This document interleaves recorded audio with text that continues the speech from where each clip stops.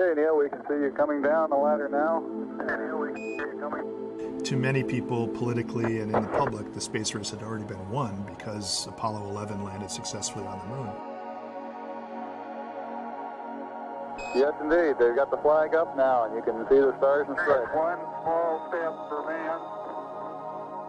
Both the Soviet Union and the United States were also investing in a very robust robotic space exploration program, exploring other planets.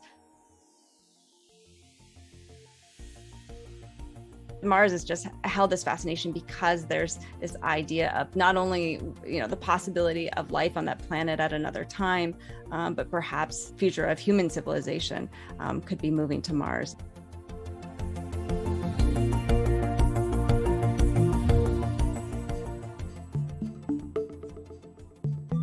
So the Mariner program started out in 1960 with a relatively simple goal of exploring Mars and Venus. Mariner 4 is a very important mission when it comes to drawing our attention towards Mars.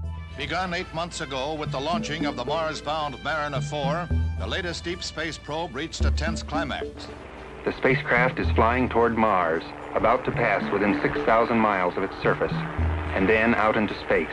Mariner 4 did a flyby of Mars in July of 1965 and was able to just train its cameras and other instruments on one strip. And it kind of filled people with a little bit of disappointment. It didn't change too much with Mariner 6 and 7, but again, just single flybys, single sweep flybys of the planet. My job initially on Mariner 6 and 7 was as the experiment representative.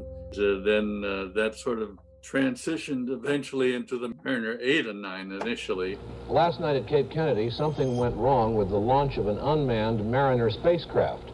It began tumbling about 5 minutes after liftoff, and it finally fell into the Atlantic.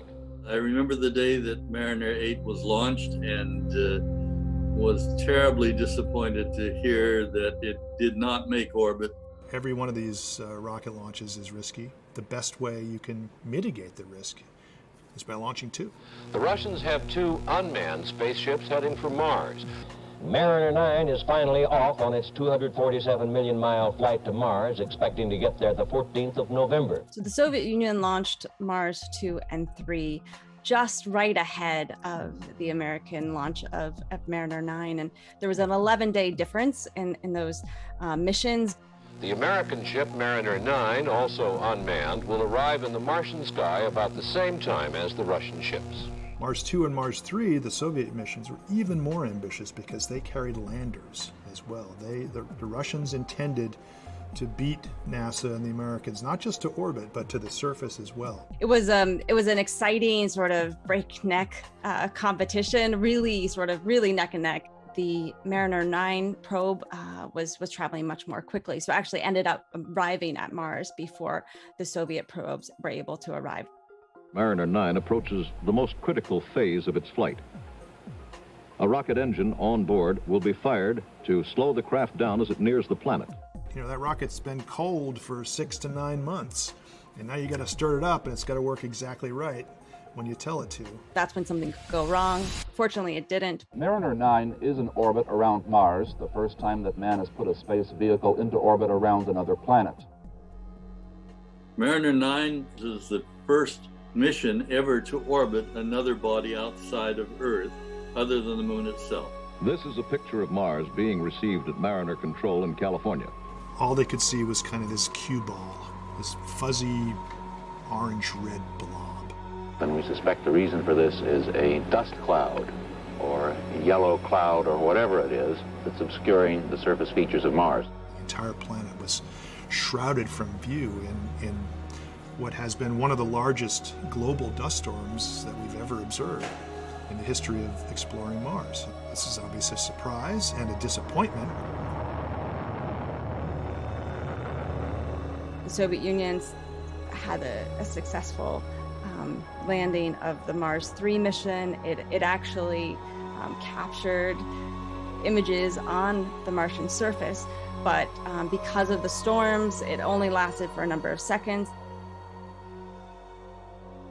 And eventually, the atmosphere cleared very nicely, and Mariner 9 began doing what it set out to do, that detailed mapping, that detailed first-time reconnaissance up close of what this place was like.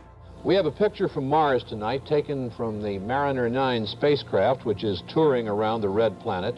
It shows a sort of huge Grand Canyon.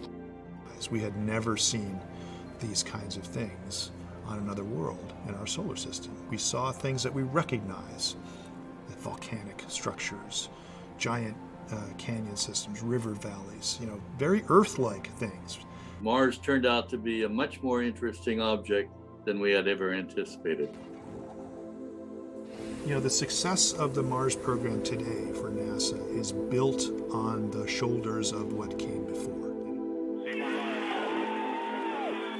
It took that orbital reconnaissance of Mariner 9 to feed forward to the Viking missions. It took the Viking to feed forward to Mars Pathfinder, to Mars Global Surveyor, to the Mars rovers like the ones that we have now.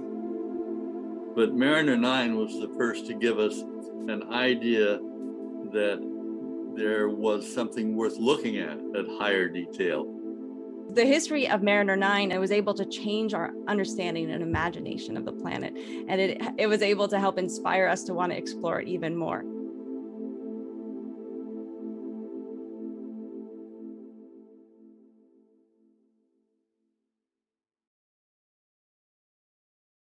Thanks for watching our YouTube channel. Follow today's top stories and breaking news by downloading the NBC News app.